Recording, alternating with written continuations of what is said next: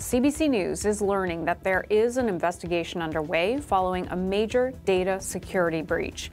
Internal emails show there was a detection of malicious cyber activity affecting the department's internal network. Let's go now to our Sarah Galashan, who's following all this news as it's coming out. Sarah, it sounds like there are a lot of employees affected by this. What are they being told? Yeah, Hannah, well, I mean, you read actually a portion there from one of the emails that our colleagues in Ottawa actually have managed to see, internal emails that have been sent to staff telling them about what has happened here. And the quote there is the detection of malicious cyber activity. And it does seem clear that many employees could be affected by this, specifically at Global Affairs Canada. For those who are unaware, Global Affairs Canada is an agency within the government that handles diplomatic relations, travel and consular services, international trade development and humanitarian aid. And sensitive material can certainly be handled within that agency. It's unclear just what might have been affected here in terms of what information might have been accessed or lost. But what we understand is that the breach affects at least 2 internal drives, and that as well staff contacts, calendars, and emails have been affected. And in the multiple sources that our colleagues have been verifying this with, some of them have confirmed that they have been told that they, as of last Wednesday, needed to come back into the office and stop working remotely, at least for now. In some of these emails, there have been 3 in all that CBC has managed to look at here. In one case, employees are told to monitor their own financial accounts to ensure there's been no unauthorized activity, Hannah.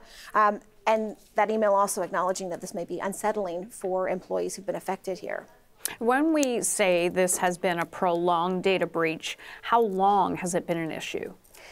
It looks like it's been an issue for about a month. In one of the emails, actual dates are given, and the date's December 20th, 2023 through to January of this year, January 24. That is the time in which they say that their internal systems have been vulnerable.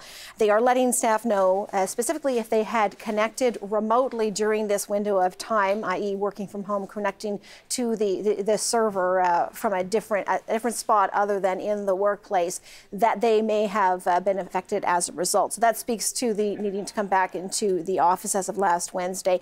Not clear, as I say, exactly what information has been compromised, but we have heard from the Office of the Privacy Commissioner about this. We have a statement here, part of the email to our Kate McKenna in our Ottawa Bureau, the Privacy Commissioner office, writing that Global Affairs Canada informed our office of the data breach on January 26th. We're in ongoing communication with the department to gather more information. They also say that they are working to understand just how this privacy breach may have affected information, who is being affected, and ensuring that those employees who have been affected are being properly notified.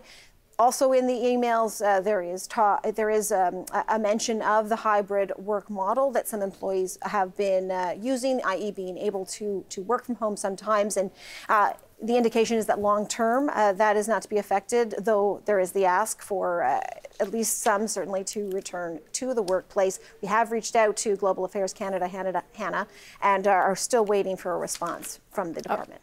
Okay, Sarah Galashan, thank you for this breaking news. You bet. So for more on this developing story, we want to bring in Neil Bisson. He is the Director of Global Intelligence Knowledge Network and is a former CSIS intelligence officer. And Neil, appreciate you taking the time. So you've taken an early look at what we know. Any idea who could be behind this? Thanks for having me, Andrew. At this point in time, I think it's difficult to say who it could be. I mean, you're looking at some sort of a malicious actor who could be either a state or a non-state actor. Any state or non-state actors have an interest in gaining information from the Canadian government. This would definitely be a viable target. So it appears the breach originated in Canada. Does that have any relation to whether it's a state actor or a non-state actor, or could it be somebody that's being directed, for instance, by a state actor? It's difficult to say at this point. If it has to do with a breach or a compromise of a virtual private network, that could have happened anywhere. So it's difficult to say if it was the breach of the VPN that led to further steps and more of a breach, or if it happened geographically, it's very difficult to say where.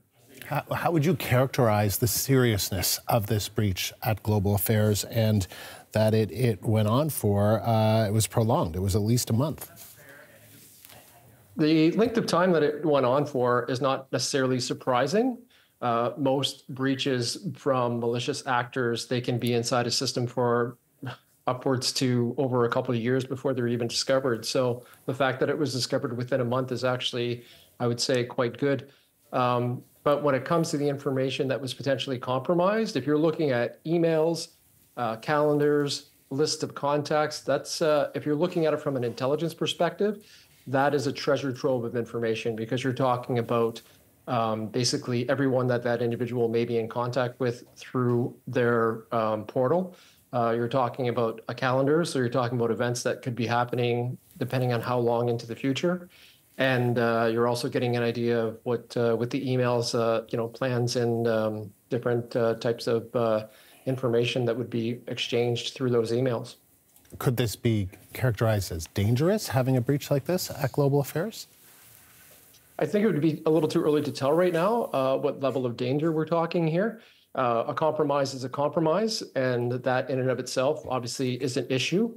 I think as more information comes out, from what I understand, there are some forensics being done by SSC and CSE, and I think once we have a better understanding of what the digital footprint is from whoever the malicious actor was, that will give us a better idea as to what level of danger we're looking at.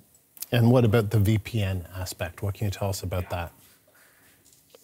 From my understanding and from what I've read to this point, it just seems like the VPN was what was originally compromised, and that might have been the access in. So the unfortunate thing is, like with many other firewalls, virtual private networks, other things that most individuals use when they're working outside of the office, you're under the impression that that's giving you a level of protection. And that's the issue, is that if you feel like that is, you've got it turned on, it's working, that's giving you a level of protection. Unfortunately, in this case, it seems like that was a false sense of security. So let's talk a little bit about the firewalls. How robust are they? And, we've heard about how employees are being asked to return to the office who are in some kind of hybrid model. Is it better to have everybody kind of in the same building where the firewalls can be better enforced? It's very difficult to say. We all look at how robust the systems are and how much we put in trust in those systems. Bringing people into the office, you may have a little bit more control over what's happening, but it doesn't necessarily mean that there wouldn't be compromises in that area either. So does this suggest there's weakness in terms of at Global Affairs Canada?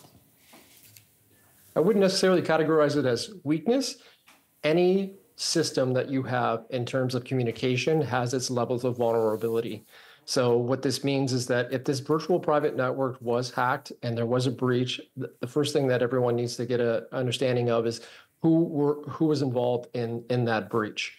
And I think they have to reverse engineer it from there. Once the digital forensics have been completed, it will give Global Affairs Canada and hopefully the rest of the Canadian government a better understanding of what the vulnerabilities are.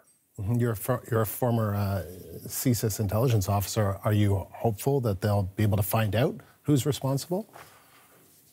I'm actually more than hopeful. I actually think this will happen. I think most malicious actors do leave, either have a modus operandi or leave a digital footprint. So I just think it's really a matter of time before they're able to find out who did this. Neil, thank you. That's former CSIS agent Neil Bisson in Ottawa.